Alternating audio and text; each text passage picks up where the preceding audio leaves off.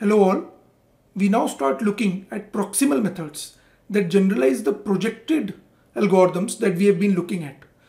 This is an important algorithm because it ties together all the algorithms that we have seen so far.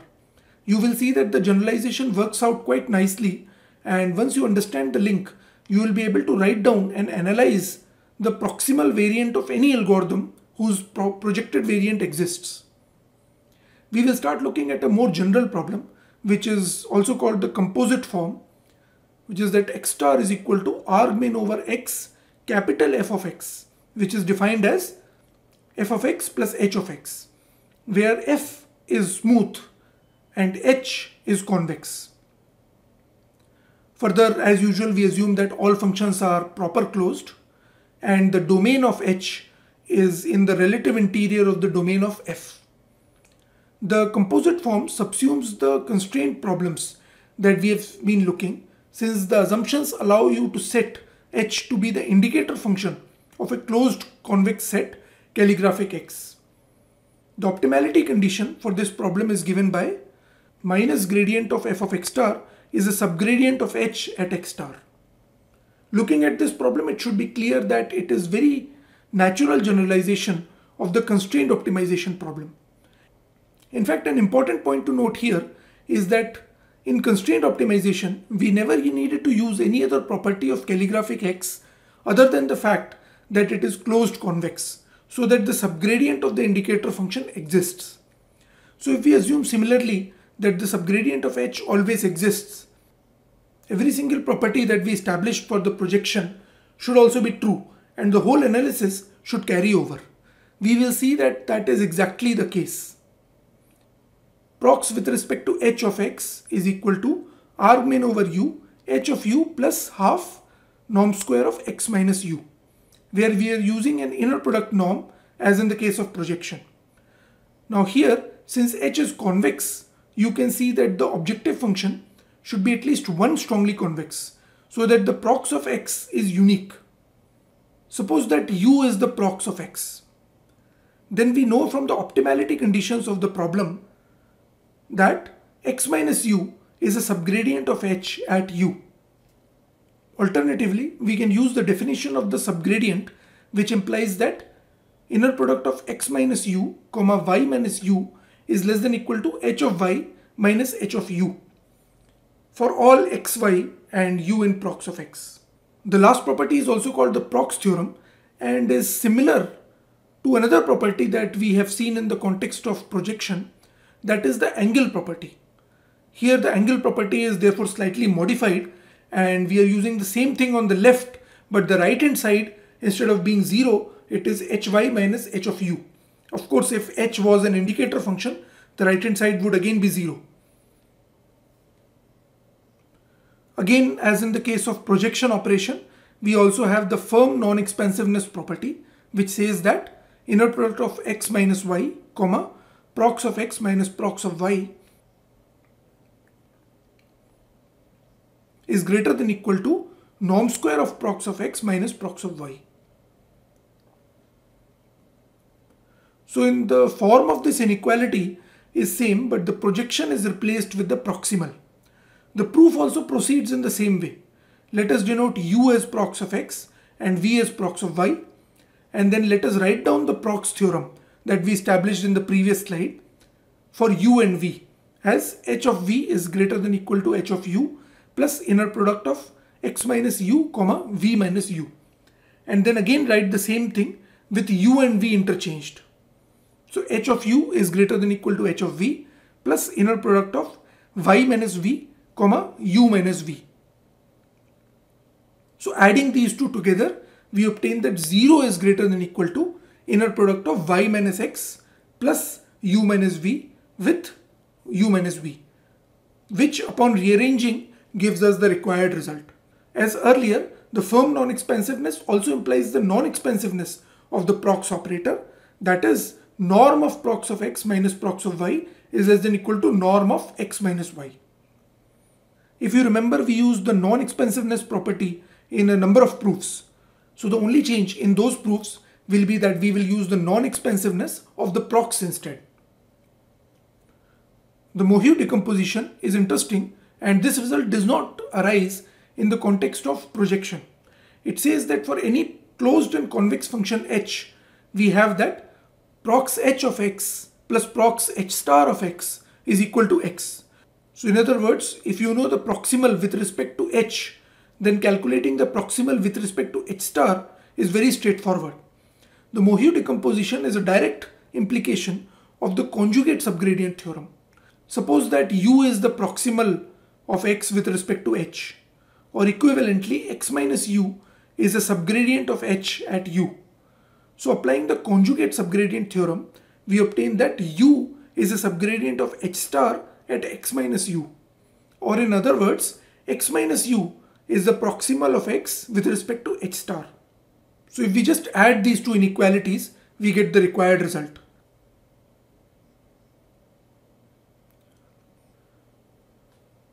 So far we have seen two properties that are similar to the projection operator and one new property. For the rest of the video, we will look at some examples of the proximal operator applied to various kinds of functions. We can calculate the prox of a norm function by simply recalling the definition of the support function. The support of calligraphic x at x is given by max over y in calligraphic x, inner product of x comma y, for a closed convex calligraphic x. Now recall that we earlier derived the conjugate of the support function, so which turns out to be the indicator function.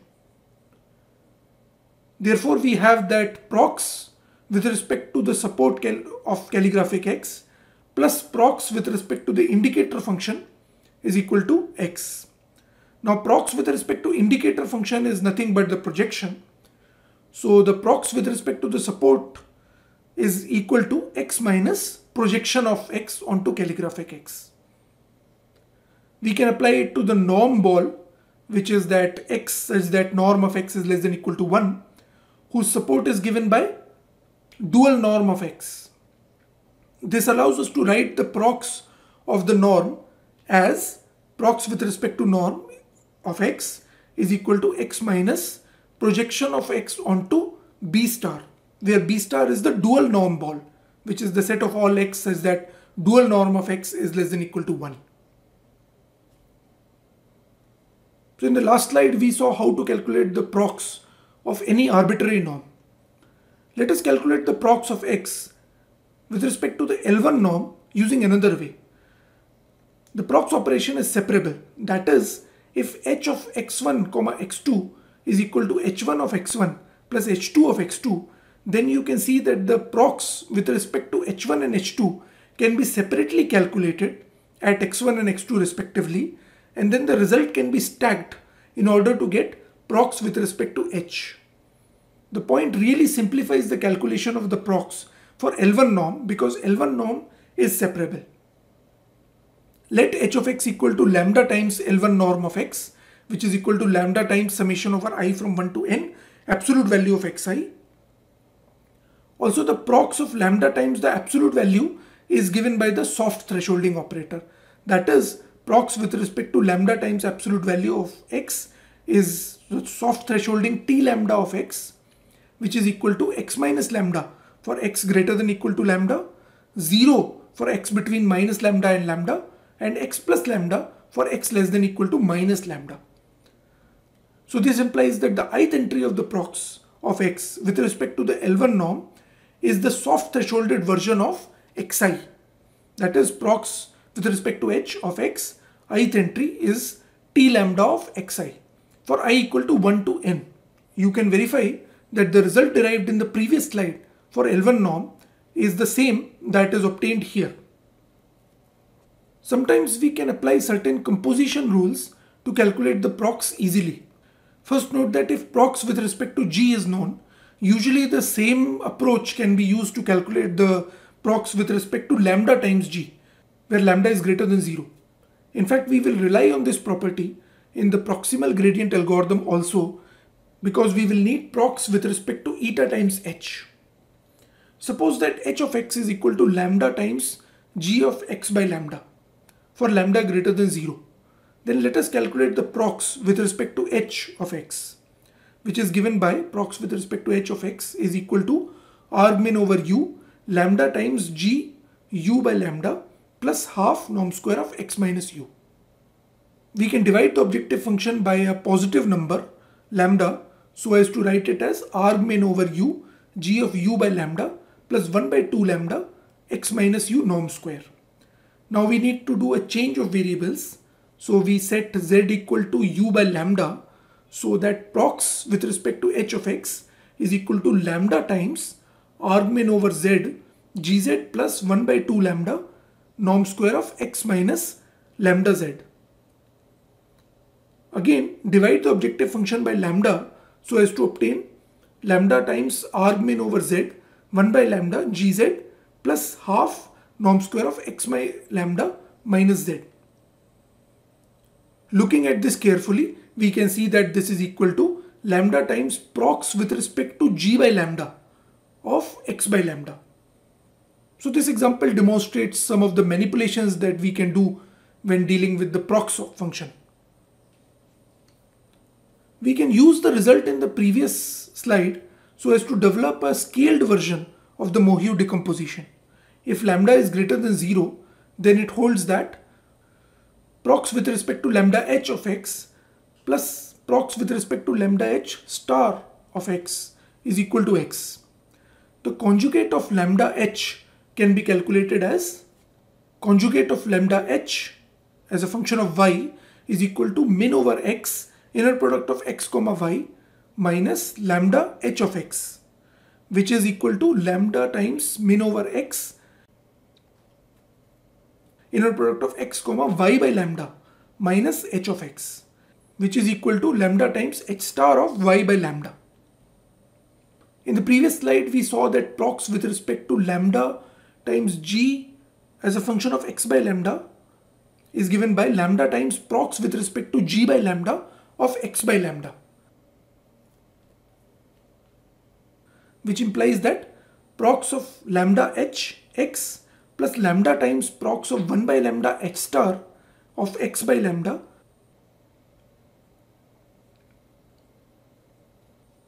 is equal to x. So this is the scaled version of the Mohiu decomposition.